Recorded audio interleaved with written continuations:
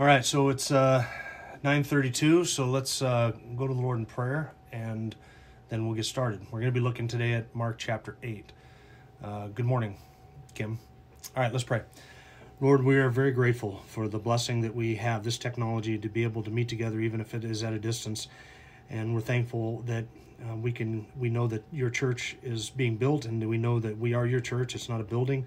We do look forward to being able to get together and meet again soon, if you are willing, and that we would be able to enjoy that fellowship and the singing of your word again.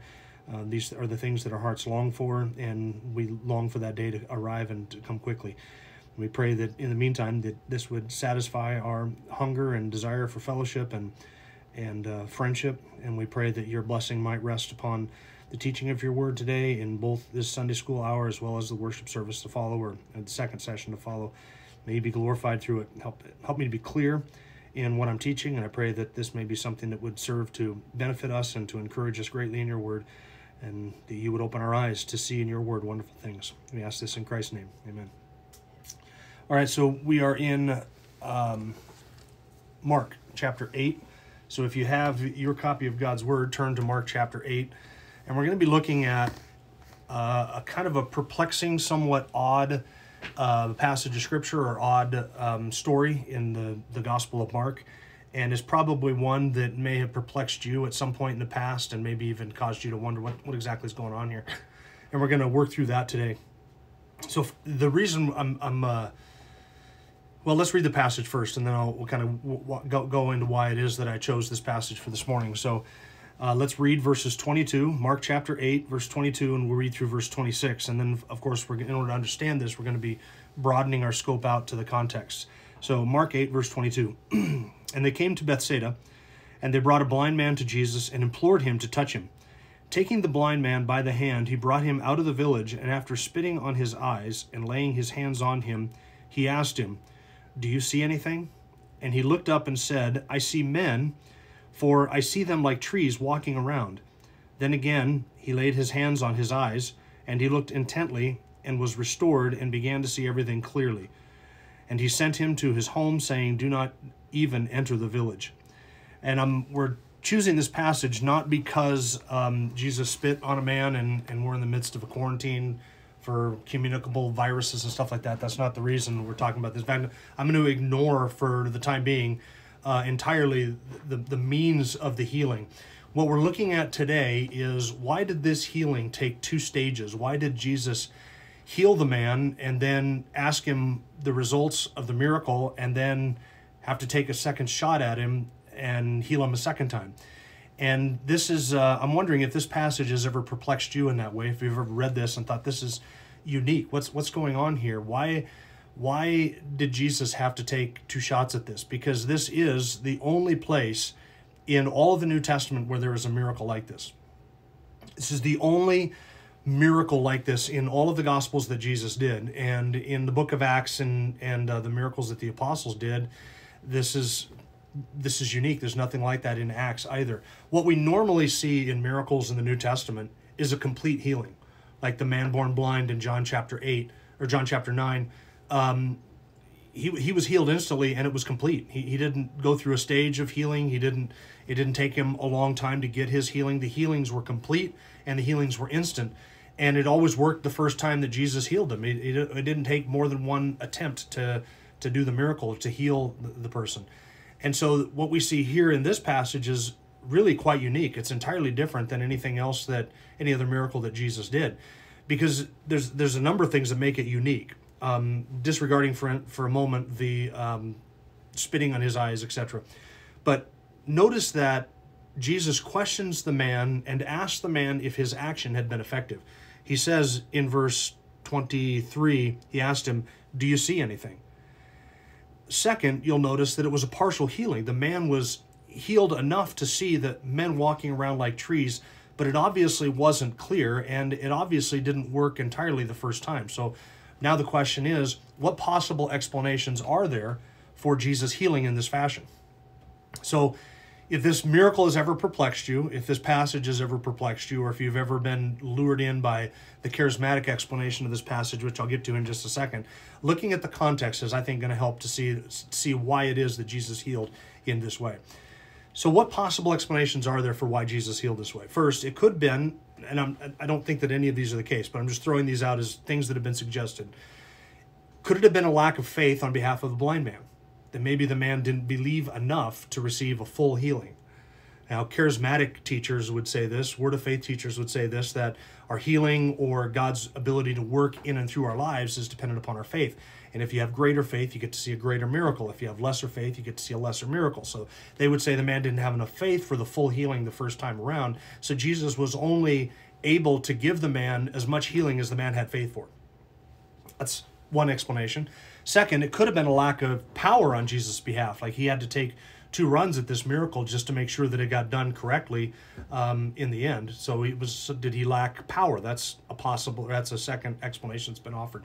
A third one is that this was just an extraordinarily difficult healing. Like this man was more blind than the man born blind in John chapter 9. So this healing was just a little bit more difficult, and Jesus had to take a second shot at it, take a second run at it. Or the charismatic explanation of the passage would be that Jesus was trying to show us that some healings take time and there's a process involved in the healing. So if you ask a charismatic, for instance, why it is that the person can leave the healing meeting, not using their walker, but they're not exactly walking upright and jumping and skipping about with a complete healing, they would say, well, some healings take time. You receive your healing by faith at the meeting, and then you go home, and later on, a couple of weeks later, then the cancer goes away, or the lupus goes away, or the brain tumor goes away, or whatever it is. And so they would say some of these healings take time, and it's a process, it's long, and it's drawn out. And yet the pattern that we normally see in Scripture, again, is complete healings, instant healings, and organic healings. Not people being healed of upset stomachs and a pain in their lower back and things like that, but like limbs being healed, the lame made to walk, eyes that could not see made to see, ears that could not hear, the deaf made to hear again. Those are the type of organic, instant, and complete healings that are characteristic all the way through the New Testament. Why in this one instance is there something different going on? I think that this healing is an object lesson for the apostles. I'm giving you the reveal here at the beginning. It's an object lesson for the apostles. And I want to show you this. I've got an overhead here, so technology is our friend, and I just need to click and put up the overhead. Here we go. All right, here's our overhead. Now I want you to notice here that there is a pattern in the Gospel of Mark. You'll notice that there's something that starts back in chapter 6. Something that starts, hold on, I got to turn off the chat so that I can see what's going on with the overhead here. There we go. There's a pattern that starts back in chapter 6 of Mark's Gospel, and you'll notice that this pattern of events starting in chapter 6 goes all the way through to the end of chapter 8. Now, the miracle that we're talking about is chapter 8, 22 to 26. So here's the pattern. There's the feeding of a multitude in chapter 6. There's a second one in chapter 8. Then that's followed in each instance by a confession or the crossing of the sea and a landing. And then that's followed with a conflict with the Pharisees, and then a conversation about bread, and then a healing, and then a confession of faith. That's the pattern starting in chapter 6, verse 31, and it goes all the way through the end of chapter 7, and then the same pattern repeats itself later. Click off the overhead. For those of you in the live studio audience, here's our overhead. Perfect. We do have a live studio audience again today. So that's the pattern in the Gospel of Mark, starting back in chapter 6, verse 31. So if you got your Bibles and you're following along, go back to chapter 6. I'm just going to kind of give you a brief overview so you can kind of see the whole, so we can see the whole pattern and see a theme that emerges starting back in chapter 6 that culminates actually in chapter 9 after our miracle. But I want you to see how the theme is developed by Mark over these 3, 6, 7, 8, 9, almost 4 chapters that he's dealing with here. And let me give you, well, no, I'll save that for the end. All right, so here's chapter 6, verse 33. Here's the feeding of the 5,000. So Jesus feeds the multitude in chapter 6, beginning at verse 33, and you'll see it goes all the way through the end of verse 44. Verse 45, immediately Jesus made his disciples get into a boat and go ahead of him to the other side to Bethsaida, while he himself was sending the crowd away. And after bidding them farewell, he left for the mountain to pray. So there's the crossing of the water again, and they land in Bethsaida. Now, where did our miracle take place? In Bethsaida. So Mark is not forgetting the details and just simply repeating the pattern. The pattern is here because these events are significant. So the feeding of the multitude, the 5,000, and then Jesus crosses the water and lands in Bethsaida. Verse 47, there's another miracle where he comes to the disciples on the boat while they're out in the sea, in the storm, and he says, "Take courage, it's I, do not be afraid." And then look at verse 51 of chapter 6. Then he got into the boat with them, and the wind stopped, and they were utterly astonished. Now look at this, this is significant because this is the first mention of this.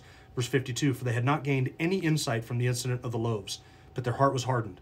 Now what's Mark doing? Mark is mentioning the loaves, and he's saying that they the disciples, had not gained any insight from the incident with the loaves.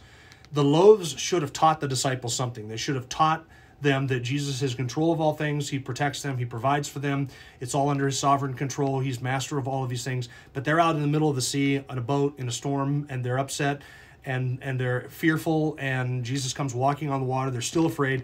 And Mark's commentary in verse 52 is they had not gained any insight from the incident with the loaves. That the lesson of multiplying bread and fish for the multitudes just went right over their head. They didn't catch it at all.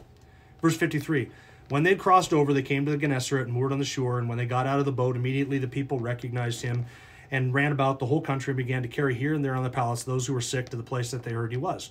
Whenever he entered the villages or cities of the countryside, they were laying the sick in the marketplaces. So Jesus is healing them. Then there was a confrontation with the Pharisees in chapter 7, verses 1 to 23. This confrontation with the Pharisees has to deal with the commandments of men and their traditions. He deals with the heart issue beginning. You just kind of skim down through chapter 7, verse 6, 7, 8, 9, 10. He confronts them for their honoring their commandments of men over the word of God. Verse 14 of chapter 7, after he called the crowd to him again, he began saying to them, listen to me, all you who understand, there's nothing outside of the man which defiles him. And he's drawing here a lesson for the disciples about what defiles a man, whether it is what is external or what is internal. And Jesus is dealing with the issue of the heart. It is the heart, that which comes out of the heart, that defiles a man. Verse 17, when he had left the crowd and entered the house, his disciples questioned him about the parable. So he had given them the parable, and his disciples questioned. They did not get it. They did not understand.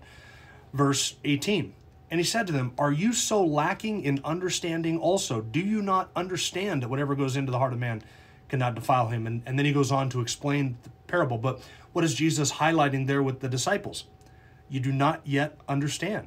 Right? They gained no insight from the incident with the loaves. And then afterwards, they have to ask him about the meaning of the parable, and they're still thick in the heart and head. They still did not get it. So then we get to chapter 8. Oh, and then there's a miracle. Sorry, the conversation about the bread is in chapter 7, verses 24 through 30. There's the conversation about the woman, the Syrophoenician woman, where he says in verse 27, after she comes to him asking him to cast a demon out of her daughter, he says to her in verse 27, let the children be satisfied first, for it's not good to take the children's bread and throw it to the dogs. And she answered and said to him, yes, Lord, but even the dogs under the table feed on the children's crumbs. And he said to her, because of this answer, go, the demon has gone out of your daughter. So there's a brief conversation there, and the subject matter of that conversation is bread. Then you get into chapter 8, and this whole then there's the healing with the Syrophoenician woman. Before we get to chapter 8, there's the healing with the Syrophoenician woman in verses 24 through 30. And then there is another miracle in verses 31 through 36. And then that is followed in verse 37 by a confession. They were utterly astonished, saying, he has done all things well. He makes even the deaf to hear and the mute to speak. So there is this confession of faith or understanding about who he is in verse 37. So that's the pattern from 6:31. Remember our overhead again. 6:31 all the way through the end of chapter 7. Now, interestingly, Mark repeats the exact same pattern again, beginning in chapter 8. In those days, there was again a large crowd, and they had nothing to eat. Jesus called his disciples and said to them, I feel compassion for the people, feed them. And then there is the feeding of 4,000 in chapter 8, verses 1 through 9. In chapter 8, verse 10, again, they immediately entered a boat with the disciples and came to the district of Dalmanutha. The Pharisees came out, so there's the crossing of the land, of the sea and landing. Then there's a conflict with the Pharisees, verse 11. They came out and began to argue with him, seeking for him a sign from heaven to test him. And sighing deeply in his spirit, he said, "Why does this generation seek for a sign? Truly, I say to you, no sign will be given to this generation." Leaving them, he again embarked and went to the other side. Then he after the conversation with the Pharisees, he leaves again with the disciples this time. Now this, I need to stop and pause here for just a moment. This conflict with the Pharisees, where Jesus says to them, no sign will be given to this generation, and they ask for him a sign. This is the only conflict with the Pharisees that I'm aware of, and I'm pretty sure this is true, that's mentioned in all 4 of the Gospels, where they ask him for a sign. So it is significant, and Jesus doesn't give them a sign. It's this conflict with the Pharisees. He doesn't give them a sign. He leaves with his disciples, beginning in verse 14, and they had forgotten to take bread. So now there's a conversation about bread with them again following our pattern. Conversation with bread. Before it was with the Syrophoenician woman regarding a miracle. Here they have another conversation with bread. Now what is fresh on the minds of the disciples?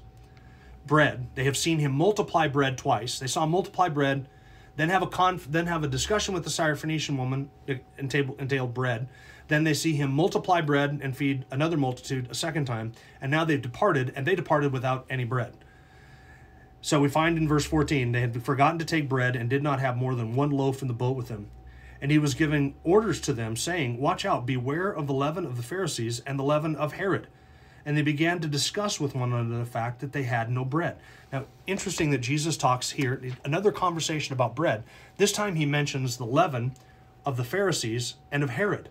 What is the leaven that Jesus has in mind here? Well, leaven is something that is unseen. It's almost undetectable, but like Paul mentions in 1 Corinthians chapter 5, I think it permeates an entire loaf. It has a way of spreading into the whole loaf of bread. A little leaven leavens the whole loaf. So what is the leaven of the Pharisees and of Herod?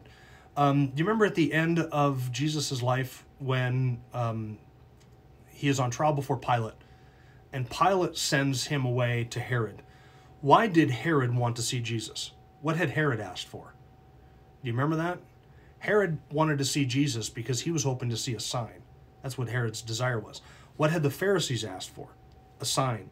They wanted a miracle. Herod wanted a miracle. Both the Pharisees and Herod remained in unbelief and demanded signs and miracles. Now, what had Jesus just done for the disciples?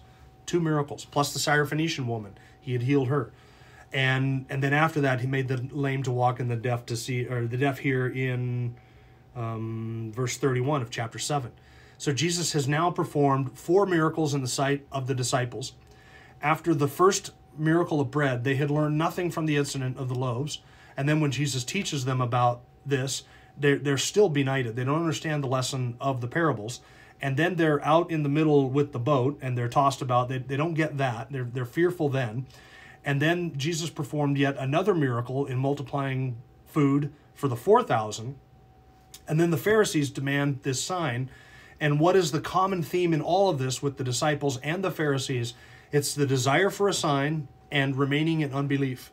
The disciples had seen the sign, but still remained hard-hearted, still remained ignorant, and the lessons of the signs had not been picked up by them at all. They still did not understand. And so when Jesus talks about the leaven of the Pharisees and of Herod, he's describing a hard heart of unbelief that demands signs. Jesus had already given to them enough signs to believe, but they would not believe, because signs do not make anybody believe. I hope you understand that by now. Signs don't cause belief. Now, the reality is that with both Herod and the Pharisees, the problem was not that they did not have enough signs, because the problem is never a lack of evidence. What is it? It's always a love for darkness. And so they would not believe no matter what sign Jesus had given to them. So Jesus leaves the Pharisees standing on the seashore in verse 13 of chapter 8, gets into the boat with the disciples, and I would have loved to have just been a fly on the side of the boat to hear that conversation amongst the disciples about whose responsibility it was to bring bread and who had forgotten to bring bread on the boat with them. Now, Jesus has just multiplied bread and fish for the multitude.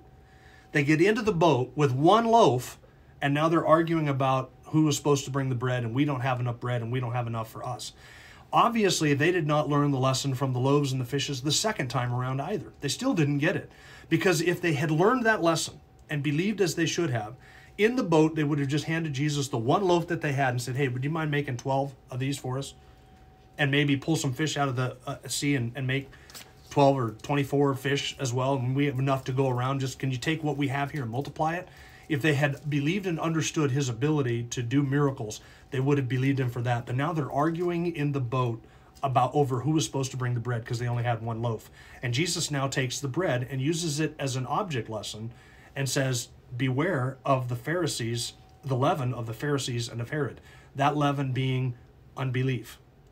And then Jesus, in verse 17, exposes their unbelief and exposes their hardness of heart and exposes their spiritual blindness. Look at verse 16. Then they began to discuss with one another the fact that they had no bread. Again, they could have just handed him a loaf and said, can you make 12 of these? They have seen him do it. They knew he could do it. They saw him do it, but they did not get it. So then Jesus, aware of this, verse 17, said to them, why do you discuss the fact that you have no bread? Do you have a hardened heart? First question. Do you not yet see or understand? Do you have a hardened heart? Having eyes, do you not see? And having ears, do you not hear? And do you not remember? When I broke the 5 loaves for the 5,000, how many baskets full of broken pieces did you pick up? They said to him, 12. And when I broke the 7 for the 4,000, how many full baskets of broken pieces did you pick up? And they said to him, 7. And he was saying to them, do you not yet understand? Now, what is the theme all the way through from the first feeding of the multitude in chapter 6? What's the theme? The theme is that they did not perceive or understand the lesson from the feeding of the 5,000. And then their hearts were hardened. And he says to them in chapter 7, after that, are you lacking in understanding? Do you not understand this? He's expecting them to understand based upon what they had seen. They had seen the evidence. He expects them to understand. He's reproving them for their unbelief. Then they saw the miracle of Syrophoenician woman. Then they saw the miracle of making the deaf to hear and to speak again. And then they saw him multiply the bread for the 4,000. They get in the boat and they're arguing over a bread boat. So what does Jesus say to them? Look at the repeated questions that he asked them in verses 17 and 18. Do you not yet see or understand? Do you have a hardened heart? Having eyes, do you not yet see? What is he reproving them for? You still don't see it. And it doesn't mean physical sight. He's talking about their spiritual perception. You still do not see the lesson. You're like the Pharisees with a hardened heart. You've seen the signs, but you do not believe. You do not understand it. Now, all of that, imagine having that conversation in the boat. He is reproving them for seeing the miracles twice, 2 miracles, and still remaining in unbelief. And almost as soon as they get done with that conversation, the boat docks, and where are they at? Bethsaida, the same place that they landed after the first time he multiplied the bread and the fish. They land back in Bethsaida, which is Peter's hometown. And then verse 22, and they came to Bethsaida, and they brought to him a blind man. And here's our miracle, the 2-stage miracle. They brought to him a blind man to Jesus and implored him to touch him. Taking the blind man by the hand, he brought him out of the village, and after spitting on his eyes and laying his hands on him, he asked him, do you see anything? And what did Jesus just say to the disciples in the boat moments before? Do you not see it? Do you not see it? You don't see. Your heart, is your heart hardened? You have eyes to see, but you do not see. And he's telling them they should have spiritually perceived these realities of who he was. And they just weren't getting it in spite of seeing the signs. And so allow me some sanctified speculation. When I read this miracle in this context, knowing all of his background, I can almost picture Jesus healing the man that is blind here, healing him partially, and then asking him, do you see? Right? He's doing a miracle. Do you see? There's, I think, a kind of a double entendre there, where the question is directed not just at the blind man, but also at the disciples, right? Here's a miracle. Do you see? And this is why Jesus asked him the effect of the miracle. Does he see yet? But interestingly, the man does not see immediately. Instead, he sees partially. So he says in verse 24, he looked up and said, I see men, for I see them like trees walking around. Now, the man begins to see, but it's obviously not a clear sight. And by the way, how did he know what trees looked like? Is that something that he would have imagined in his mind because he had felt the trees before? Or does this miracle and his statement indicate that maybe the man was not born blind, but maybe had become blind at some point in his life, and he was at least familiar with what trees would have looked like? And so now he sees men, but it's not with clarity, so he sees them just as these just pillars without any details. He just sees the outline of these men, and so they become to him like trees walking around. Verse 25, then again he laid his hands on his eyes and looked intently and was restored and began to see everything clearly. So it's not that this man's been blind all his life and it was a complete healing and he didn't quite get what men should look like. He thought they looked like trees. It's that this man was healed partially the first time, and then he was asked, do you see? And he doesn't see everything clearly. And then Jesus does the second phase of this and heals him fully the second time so that he is able to see clearly. Now, what's happening here? Is it because Jesus didn't have enough power to heal the man? Is it because the man didn't have enough faith to be healed? Is Jesus just trying to show us that some miracles take time and a process, and we need to try multiple times to heal people? If you have God's power to heal, then sometimes it can take several attempts to get it right. I don't think any of that is what's going on. I think this whole miracle, it is unique because the whole miracle is intended as an object lesson to the disciples. Look at what happens after the object lesson. Right? Now remember, okay, the feeding of the 5,000. They did not understand the meaning of the loaves and the fishes. They didn't get the significance of it. Jesus has chastised them for their inability to perceive the spiritual teaching of the parables. Then they've seen miracle after miracle. They saw another miracle of healing or feeding the 4,000. They still didn't get it. Get in the boat and they're arguing over bread. Jesus said, beware, your heart is hardened. Do you have eyes to see, but you don't see? They get out of the boat. He grabs a man who is blind, heals him partially, and asks him, do you see? And the whole theme of this is spiritual sight and physical sight. He says to the disciples, you have physical eyes, but you do not spiritually perceive the truth of who I am and what I have come to do. You don't spiritually perceive the significance of these events. So the man born blind is, the whole conversation, the whole miracle has two meanings. To the man born blind, Jesus is healing him, but he's doing it in such a way as to illustrate something to the disciples. That is, that they had seen these miracles, but still did not fully see. To them, they saw the miracles. They saw the miracles that Jesus did. But to them, the significance was like men walking about as trees. It was still blurry to them. They didn't understand any of the significance of it. And so Jesus heals the man fully and completely so that he perceives and sees everything clearly. And then what's the very next thing that happens? Verse 27, Jesus went out along with his disciples to the villages of Caesarea Philippi, and on the way he questioned the disciples, saying, who do people say that I am? Now here's the test. Do you see it? Do you understand yet who I am, what I've come to do, what I claim to be, who I claim to be, what I'm claimed to be able to do? Who do people say that I am? They said, well, John the Baptist, and others say Elijah, and others one of the prophets. And he continued questioning, but who do you say that I am? Right? Do you see? That's the question now to the disciples. Do you spiritually perceive who I am? And what does Peter say? This is his grand confession. Peter answered and said to him, you're the Christ. And he warned them not to tell anybody. So the disciples go from partial sight to full sight, but it takes a long process and a couple of these miracles for them to get it. All the while, Jesus is chastising them for their lack of full sight and lack of full understanding for who he is. And the man, I can't say he's born blind because the text doesn't say that, but the man who was blind that Jesus heals in two phases, the question at the heart of that really is directed at the disciples. Do you see? Do you see anything? That's what he's asking the man that was blind. And what is his answer? Kind of. I kind of see, but I kind of don't. And then Jesus heals him completely so that he sees clearly. And then what's the very next thing that happens? Peter's clear confession of faith. You are the Christ. And Peter then got it. And then in chapter 9, verse 1, Jesus was saying to them, truly I say to you, there are some who are standing here who will not taste death until they see the kingdom of God after it has come with power. 6 days later, it goes up on the Mount of Transfiguration, and there they see clearly with their own physical eyes exactly who Jesus is. The divine Son, where Moses and Elijah are speaking with him, and he hears the voice of the Father saying, this is my beloved Son in whom I'm well pleased. There, Peter and James and John saw with full clarity with their physical eyes what they did not see before. They heard clearly with their physical ears what they were not understanding and perceiving before. And all of this takes place over the course of chapter 6, 7, 8, and 9. And the middle of that is this two-stage miracle. Now, why the two stages? I think because the point is that Jesus was trying to demonstrate to the disciples and to us a couple of things. First, he was trying to demonstrate that I think he was comparing their incomplete sight with their completed sight. The perfect sight, or seeing vaguely what was true, and then also seeing clearly what is true.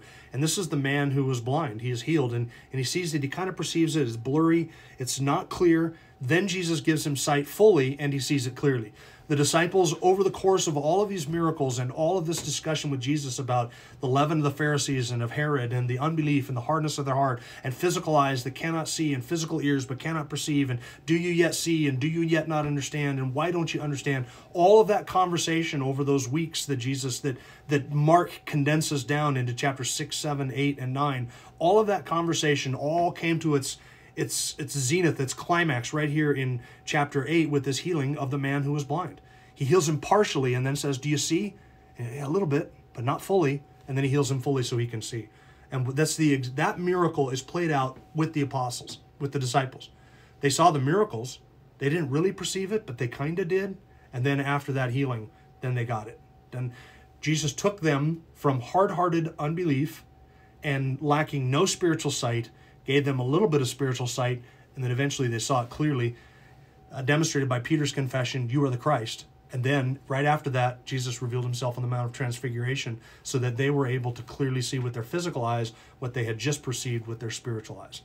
And all of that work with the disciples is played out in that miracle with the man with the two-stage healing.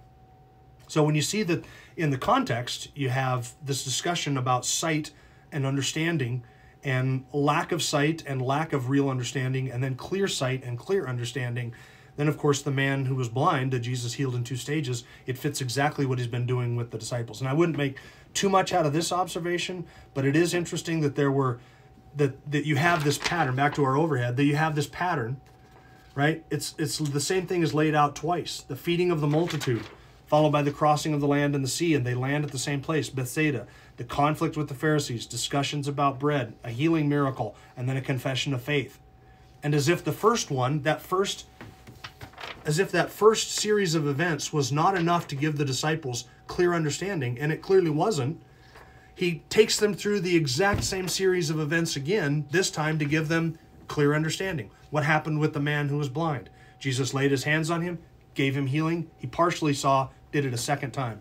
The 2 stages of the miracle parallel the 2 stages of what Mark unfolded with that series of events. The miracle of the man who was blind, who was healed in 2 stages, is intended to demonstrate this transition from lack of spiritual sight to fullness of spiritual sight.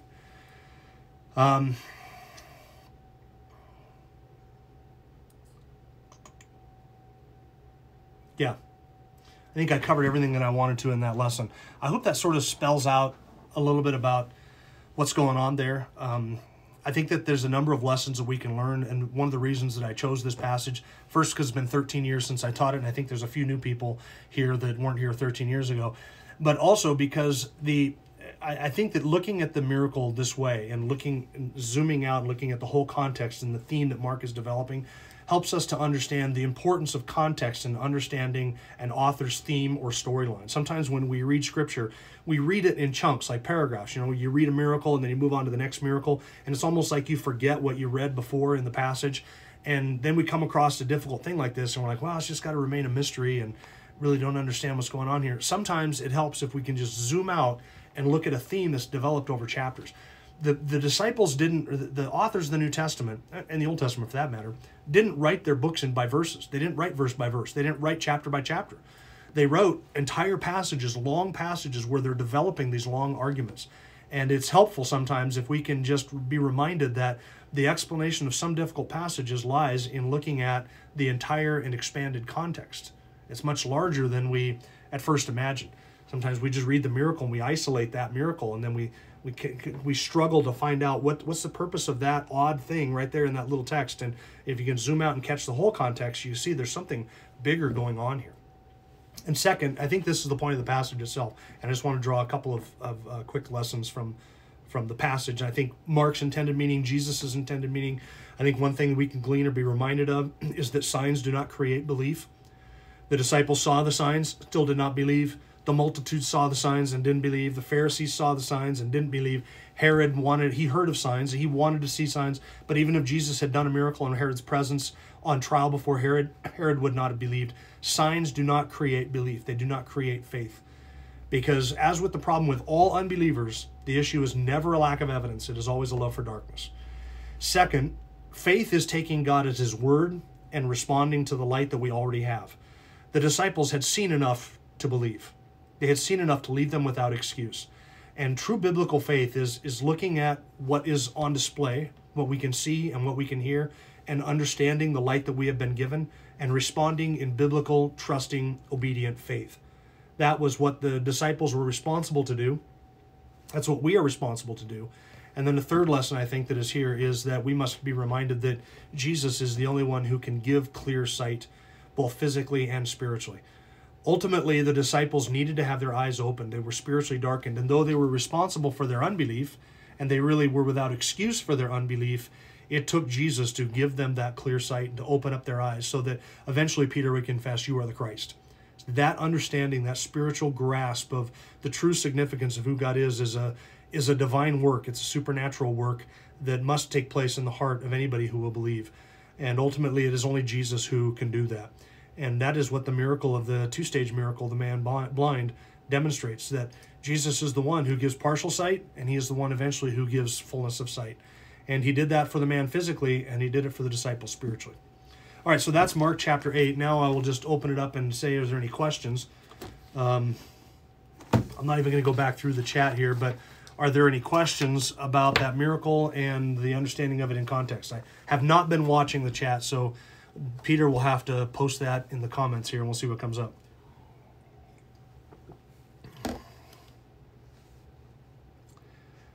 Question, why is it so hard for the disciples to believe? I thought they were chosen because of their belief in Jesus. No, we're never chosen because of our belief in Jesus. Our belief in Jesus is the result of our being chosen. So that we need to make sure that we get that right. It was not, they were intrigued by Jesus, but some of those people, like, what's the disciple? It's in John chapter 1, and you would think that I remember this. It was Andrew who went to Peter and said, "We found the one of whom Moses and the prophets wrote." There was a level of understanding and belief in the disciples, but not a full understanding and significance of who Jesus was and what he came to do. That is something that took those 3 years. It's not that these men were, Bible scholars right out of the gate where they understood fully exactly everything what Jesus was claiming and doing. They were chastised on multiple occasions for their lack of understanding and their lack of true belief, even in spite of the evidence that they were given. So, no, we're not chosen, and neither were the disciples, because they believed. Just like Judas was chosen, but he was not a believer. It is our choosing, and we're talking about election and not selection here, but our choosing, our election is what results in our belief. It's not what, our belief does not result in our election or our choosing. It is the other way around. The disciples would be the same thing. I'm sure that there are disciples there who knew of Jesus and heard of him and had some understanding and perception of this and some level of belief at some point. But Jesus' constant chiding of them and rebuking of them and reproving them for their hard-heartedness and their lack of insight and sight in that instance demonstrates that though they may have had a partial belief in him, a partial perception, like the man who was blind after the first stage of the miracle, their full understanding was something that came much later. Why did Jesus tell the used-to-be blind guy not to go back into the village? This is kind of an odd thing. There are instances where in the Gospels, Jesus says to people that he healed, "Go and tell everybody what the Lord has done for you." There are other points where Jesus says, "Go and don't tell anybody what has happened." And I think that each individual instance of that has to be determined by the context. There were, and we're not necessarily privy to all of the context of what was going on. There were times when Jesus wanted other people to know, and I think his sovereign purposes of calling people and directing events and having the crowds come out. There are other times when the crowds were pressing in on him so heavily that Jesus wanted them to be silent about the miracle that had been done. And I think that in each case it accomplished his sovereign purposes of what he wanted people to know and when and how, etc. So I think that's the only answer I can give. And in this situation, it does seem as if he told them, oh, now I have to scroll back here. It does seem that he told this man to go into the village and not tell anyone, because at this point, for whatever reason, Jesus wanted to keep perhaps his presence secret. And I don't think that that's something that we can know for certain exactly why Jesus did that. We can just observe that there are times when he says, go tell everyone, and there are times when he says, go tell no one. Why, I don't know. I think it has to do with the crowds and his people receiving him, and also the amount of light, right? There were times when Jesus hid truth from people lest he increase their judgment. It was an act of mercy and an act of judgment to hide the truth from them. And there are other times when he gave full disclosures to people in order to increase their judgment. So his sovereign purposes are accomplished in both of those actions at various times in the Gospels. About timing leading to the cross. It's not time yet. He said that a couple times. Oh, yeah. As our live studio audience just pointed out, there were times when leading to the cross, he just simply said that the time is not yet for this. So he knew exactly the timing of all of these events, and he knew what the timing of his eventual death was and his crucifixion and how everything needed to play out. And I think that a lot of times we see Jesus making statements that in the sovereign sense are directing the affairs of exactly how all of it was going to play out, knowing what the end was going to be. I'm hoping that I didn't, let me see if I missed anybody here.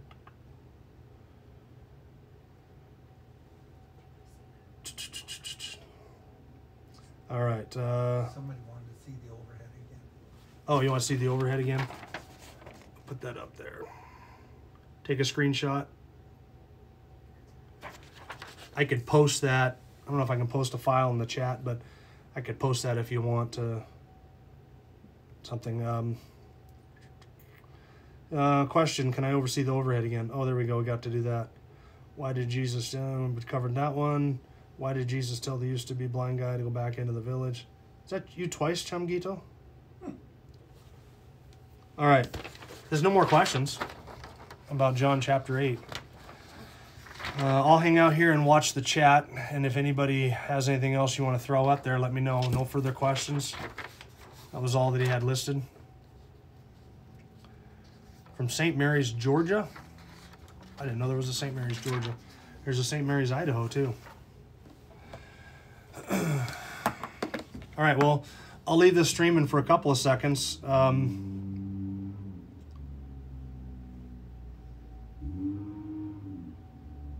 Oh, yeah, so I don't know if this is Kim that pointed that out or Cornell, but sometimes people or a city earned no more truth, right? And remember, where was this miracle done? No, this is a good point. Thanks for bringing that up, Cornell or Kim, whichever one of you guys brought that up. This miracle was done in Bethsaida, Peter's hometown.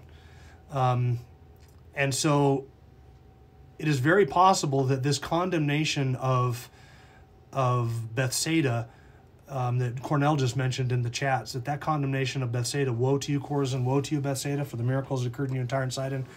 They would have repented long ago in sackcloth and ashes, etc. They had received, because Bethsaida was basically Jesus' operational hometown for his ministry. The amount of miracles done in Bethsaida and Chorazin, and they're very close to each other, the north side of the Sea of Galilee. I've been to Bethsaida. Chorazin is right around the corner. It's just a short walk away. These two little villages that were there, they're just like really close to one another. The amount of miracles that Jesus did in those two villages was substantial. The bulk of his miracles was done in the northern regions of the land of Israel and right around Chorazin and Bethsaida. So they had received tremendous light.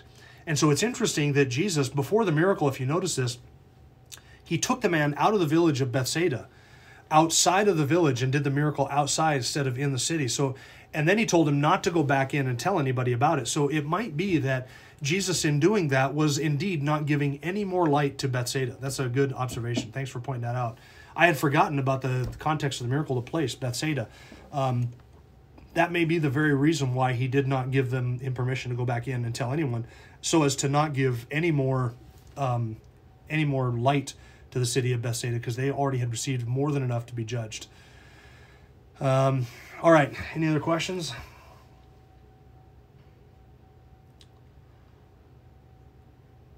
All right, well, we'll be back here for church. Well, not really church because there's no music.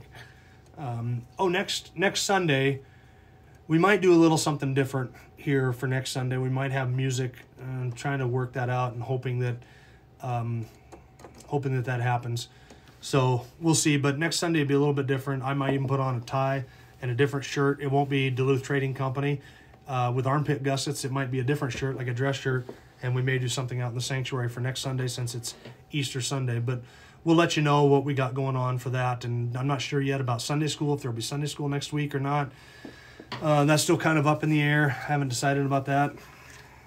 I'm tempted to say no so that I can enjoy some pancakes and scrambled eggs and ham for Easter breakfast. So, not that my wife is going to make that for me for Easter Sunday, but it would be nice. Okay, so you're chiming in. We will start the next live stream here probably in about 15 minutes. I'll start it early, and I'm going to stick around a little later after the next live stream as well to hang out. I miss you guys, and I sure hate that this is how church is for these few weeks. This has been miserable as far as I'm concerned. All right, I'm going to stop this, and I'll see you guys in about 15 minutes.